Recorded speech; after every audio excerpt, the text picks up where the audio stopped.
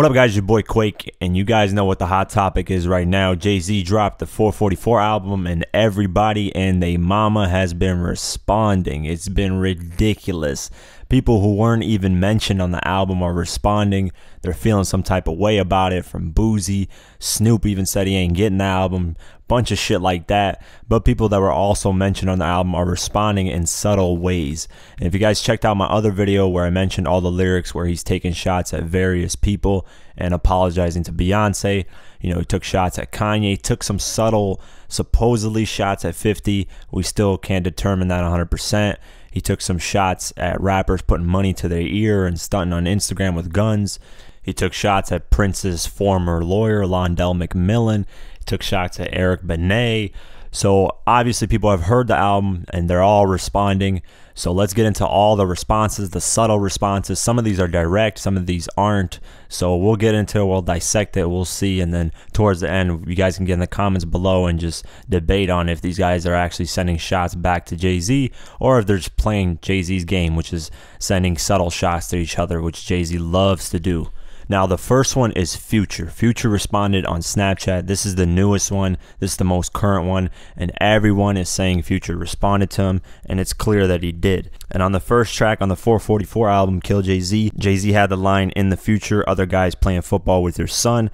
So this is a subtle shot, not too direct of a shot. But Future decided to respond on Snapchat. He posted money to his ear. Now, this is relevant because on the Story of OJ record, Jay-Z ended up saying, "Y'all on the gram holding money to your ear. There's a disconnect. We don't call that money over here." So first he does that, and then the bottom in the caption he says, "You ain't got the juice like that, mood." So this is a very subtle shot.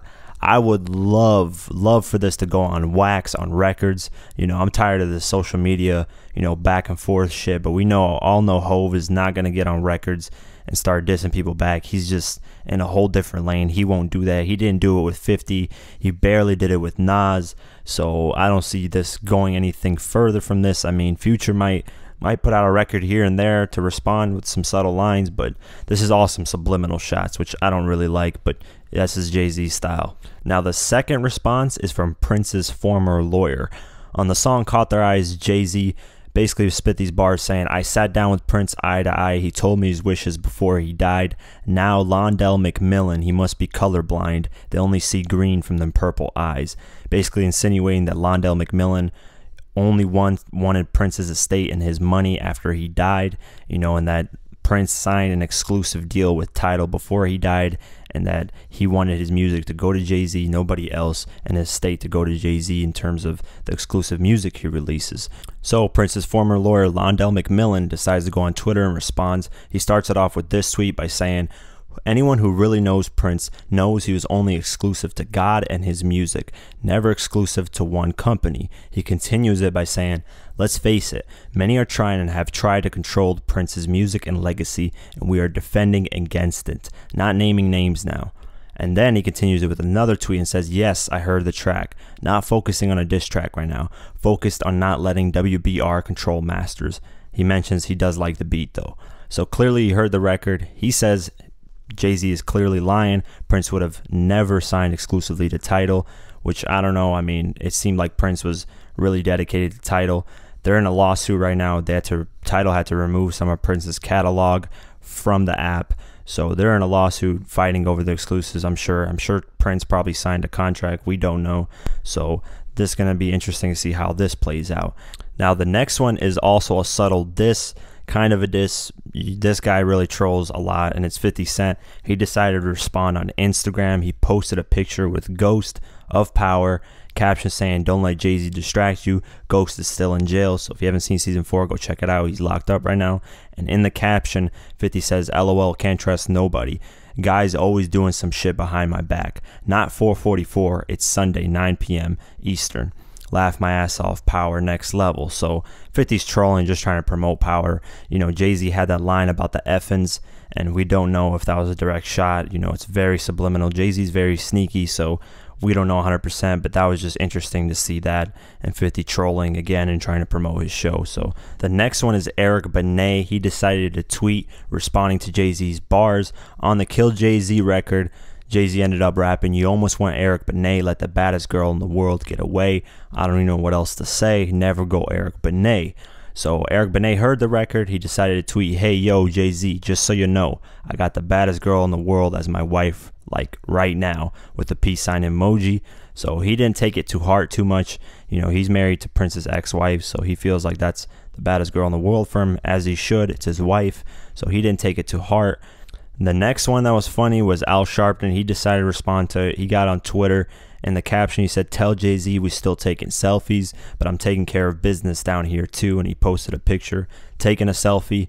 You know, he responded to the bars on Family Feud where Jay-Z said, "Y'all think small, I think Biggie. Y'all whole pass is in danger, 10 Mississippi. Al Sharpton in the mirror taking selfies. How is him or Bill Cosby supposed to help me?" So that's what he was responding to, and he took it lightly. It wasn't really a diss either. I didn't see it as a diss. And the last one, this guy didn't get mentioned at all, but people were in his DMs bothering him about the stuff that he does, and this is Boosie. Boosie decided to go on IG Live and just go on a rant saying Jay-Z isn't God, he can't tell me what to do. You know, he wants to put money to his ear still, because he had fans, after the Jay-Z album dropped, fans decided to slide into Boosie's DMs on Instagram and say, "Hey, stop putting money to your ear because Jay-Z said it isn't cool." And Boosie said, "Fuck all that." He went on a whole, I don't even know, like 12-minute Instagram rant saying Jay-Z isn't God, he can't tell me what to do. This is what we do in Louisiana. And I kind of agree with him. You know, Jay-Z isn't this wholesaler of all this shit. You know, he doesn't control hip-hop. He did kill autotune with that Death of Autotune record in 2009. I feel like it died down after that, which was good. But, you know, I don't know. This, and you have to remember, I think the person who really, the people who really started the money to the ear thing was 50 Cent and Floyd Mayweather. So it could be shots at them too. I mean, when they started it was way long ago. I mean, they started doing it before Instagram was even made. They were doing it when Floyd was having those HBO specials and 50 was there, and they would just hold money to their ear and start talking to each other. I mean, they were doing it a long time ago. But regardless of who started that crap, you know, Jay-Z isn't the naysayer of everything. He's just, I guess he's trying to give people game, which Boosie understands in the video too. He's trying to give people game and say, stop cooning on the internet. I agree with the bars of him saying, stop showing guns on the internet, you're just snitching on yourself. That shit is 100% stupid. If you want to stunt every now and then, I mean, it's up to you. It's your life. I could give a fuck less personally, me personally at least. So, yeah, I agree with Boosie. Whatever Jay-Z says doesn't always go. I mean, it was nice that he said that, try to give game to people, but Boosie just went off. I mean, it's just hilarious. In Louisiana, his word don't fly. Like, I don't know about New York, Jersey, and all these other places, but, you know, Louisiana, Jackson, Mississippi, shit like that, that shit don't fly like that, bro. And I'll say that to Jay-Z. I'll say that to anybody. Because I'm a stand-up type of nigga. Straight up. I feel nothing but gold. Yeah. And that's all I'm going to say about that. So people can keep on going to social media under my DM saying, I don't want you to see you, if you're trying to get Jay-Z money, that's what they was telling you. You shouldn't put stacks to your hip. Okay, well, if you're trying to get Jay-Z money, you shouldn't put stacks to your hip. You know, his word, like you know, Jay-Z don't tell me what to do. I don't know about y'all, but he doesn't tell me what to do, you know, like. In Louisiana, that's just like a trend, you know. This shit won't stop in Louisiana of us putting stacks in our ear and things like that. Jay-Z is a powerful person, you know. He stopped the auto-tune, he stopped all kind of shit. But, you know, you won't stop what's born and bred in people's hearts in Louisiana. You know, the cockiness of Louisiana moles. Yeah, like, nigga, we do what the fuck we want, you know. We're a different breed, you know. Everybody don't have bank accounts, you know. Everybody don't have bank accounts, you know. Everybody don't know about assets. Everybody didn't come up, you know. Everybody not business minded like that, you know. So you can't just think.